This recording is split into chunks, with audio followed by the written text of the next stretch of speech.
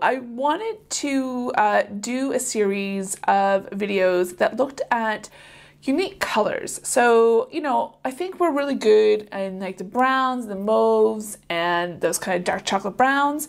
But then there's like this whole subculture, wink wink, of colors that are really unique. And that's what I kind of want to focus on, are like these really cool unique shades, like red for eyeshadows. For a long time you couldn't find a good red, so I want to kind of show you what reds that I really like. Cara C did a video like this with regards to blacks that she has in her collection, and just showing the pigmentation, the ones that she really likes to use from her collection, whether it be singles or whether it be from palettes themselves.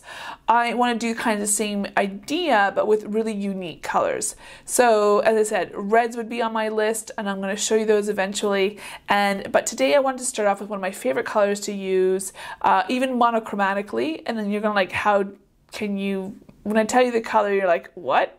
And the color is mustard. Mustard is one of my absolutely favorite colors to especially wear on my eyes. I don't wear a lot of that kind of color in my wardrobe, but I do like to wear it as makeup. So I'm going to tell you the first palette that kind of started off for me. I feel this type of trend, and I feel like it didn't get all the credit it deserved especially when this came out. I think this was like ahead of its time, to be honest with you. And the palette I'm going to be talking about, let me just grab it from over here, is from Lime Crime, and it's the Venus 2 palette. And the color is appropriately named as mustard. Now they do have their best ofs, I think, palette out right now as a fan favorite. And four of colors from this palette is in that bigger palette. So it just shows you how influential this particular Venus 2 was for people. It was very unique when it came out, and I attribute this mustard shade right there, and probably Pigeon, which is really interesting, duochrome. So duochromes weren't quite out at the time, but I want to focus in again on like mustard shades. This mustard has a beautiful yellow warmth. I love this shade. Love it, love it. I'll show you swatches at the end of the video, just because I think it takes too long to keep like cutting back and forth, so I'll have them all named at the end. So the next one I wanted to talk about that kind of brought my attention to this particular color was a shade from MAC, and it's called Interrupted. This used to be a shade in the Pro line. So it used to be this massive palette, or massive like pan. It was discontinued when the whole Pro Longwear line was discontinued. But then it got brought back, and there was a whole bunch of colors that did get brought, that MAC brought back because I believe of popularity and because of how amazing they are.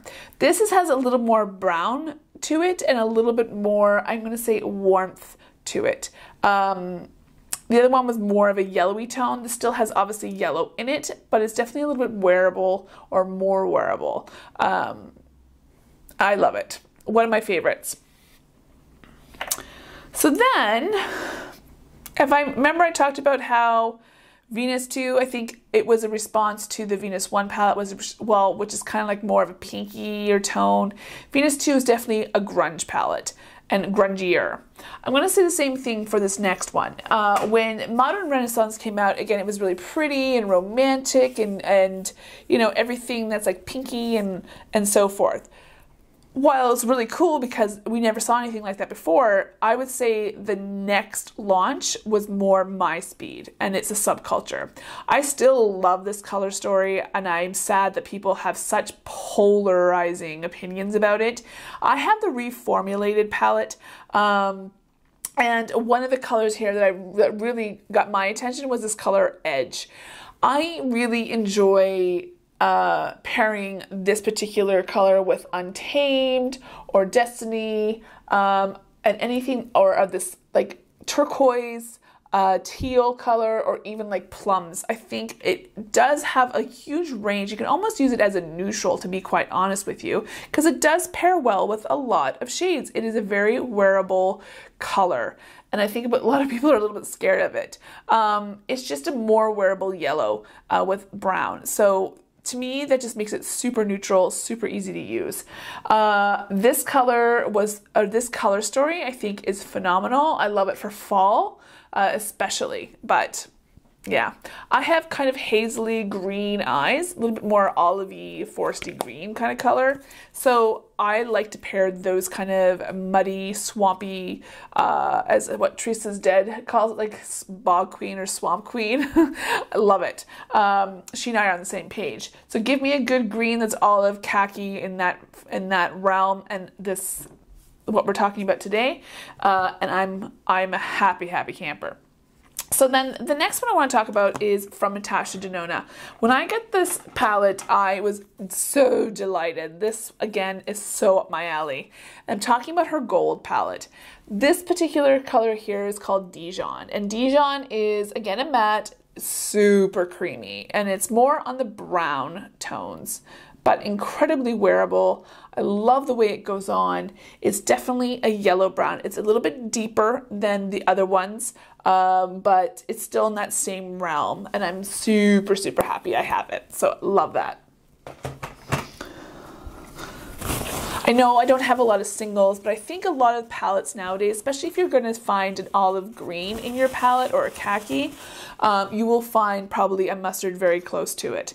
And that is very true for this next one. This is by Kaleidos. This is the Futurism one. And this is, again, probably one of my favorite color stories that they have in this particular line. And this is all those greens, olives that I'm talking about. And this one is the shade Radioactive. And again, yellow brown, honey, whatever you want to call it, it is fantastic. And it definitely fits in to the color story that I'm talking about today. Okay, just a few more to go, and then I'm going to talk about lips.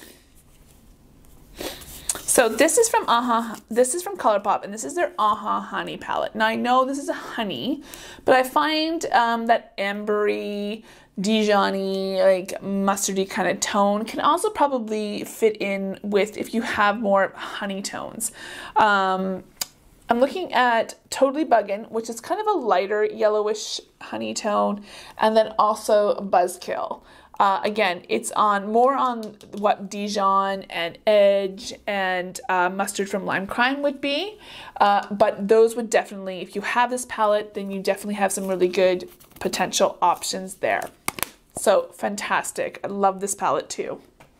Okay, so now we have some eyeshadows out of the way. I want to talk about other areas of our face and using, like, if you want to say do a monochromatic type of look without being like, well, how can you put, you know, that yellowy color on your lips? I have a shade for you. So this particular company is a little indie company called ABoni. And I have the shade Frenchie. And Frenchie is one of their kind of iconic shades. This definitely has more of a grungy green, almost like olivey undertone to it. Black Moon also has a shade, I think there's like one called Harvest, but also Hazel, that are in that kind of realm as well. Give me the freaky kind of like colors and I'm all over it.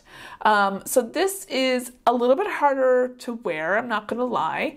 I definitely have to be of a certain hair color and skin tone in order to actually get away with wearing this. My friend who has like really raven dark hair and kind of a lighter yellowish tone to her skin looks beautiful in this, and she's got dark chocolate brown eyes and looks absolutely stunning. Anyway, this is a great one if you want that monochromatic look. Fabulous, fabulous. So I was also on the hunt to find a color that was maybe a little bit more wearable and not in a liquid lipstick kind of formulation. So I did try and look. There's another shade here, and this is from Melt, and this is Voyeur. This is definitely a yellowed brown shade, and I think a very wearable. I find it very comfortable. It's matte. I think they do have another shade. It's like, I think 739 or 779 or something of that nature, and I think it does have a little bit more of a Dijon type color to it. But if you want something similar within that tone, then I think you'd be okay with Voyeur. I went to the drugstore and I was on a hunt to find a yellowy beige or a yellowy light color, a yellowy brown, and I found two that were potential. They're very, very light and they are a little bit difficult to wear, but nonetheless I found them. So one of them is they're both from Rimmel, and one is from their Stay Matte and one of them is from their Stay Satin line. Stay Satin is Take a Chill Pill. It definitely has a yellowy beige undertone, and then the Stay Matte color is a Raw Embrace, and this is definitely more, I would say, concealer lips, but definitely yellow undertone for sure. And if you want that kind of tonal, monochromatic look, these might be a good option as well. Bite used to have these multi-sticks, and I love wearing this. If I definitely want a monochromatic look, this is going to be my go-to because it is for lips, cheeks, and eyes, and this is in the shade Blondie. I'm so sad they got rid of these. I loved these because they're just dry enough and have enough cream kind of texture to be able to wear all over and truly be able to wear all over. Blondie was a great one, and I think there was another one called Biscotti or I want to say even Almond, I think will also fit those kind of tones that we're talking about today. The last lip color that I have is from MAC, and it's called Naturally Transformed. It's a matte. I do believe they've discontinued it, which is very, very sad. But again, it fits that same kind of tone, that yellowy brown that can be worn all together. I really like the looks of these. This one I thought would kind of work. This is from Dose of Color. It's their Desert Suede. In the packaging, it looks like it has that. It definitely does have a yellow kind of undertone, but there is enough pink that kind of makes it not so much, but I thought it was worth like just talking about. And then lastly is going to be an actual liner that you could probably use all over the eye or wherever you needed it. And this is from Melt as well. And this is the Cultura. It was launched last year with their Amore Eterno line. Love that line. So it's such a great launch. And this is definitely a nice mustard that would fit the bill. Love this. But yeah, again, I will have swatches at the end of the video to show you the different color combinations. Now, when I'm pairing